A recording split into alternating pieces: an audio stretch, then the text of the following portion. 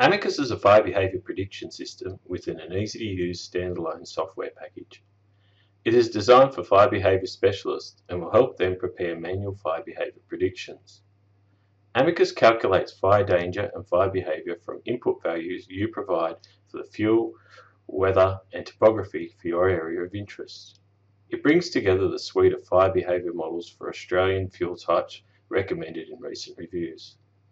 It facilitates the production and analysis of efficient fire behavior predictions and reports. Fire behavior outputs include rate of spread, flame height, maximum spotting distance, and fire line intensity. The fire behavior models within Amicus relate to 4 major vegetation types: grasslands, forests, shrublands, and forestry plantations. There are 13 specific fuel types within these vegetation types. Each fuel type relates to a different set of fire behavior models. Fire behavior predictions are presented in tables that can show all available outputs and plots for quick visualization of rate of spread predictions.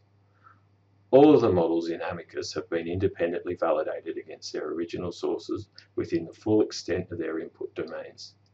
Amicus outputs have reliability ratings that let users know when models are being pushed outside of their bounds to make them aware when predictions may be compromised. The outputs can be readily used for plotting fire spread predictions onto maps.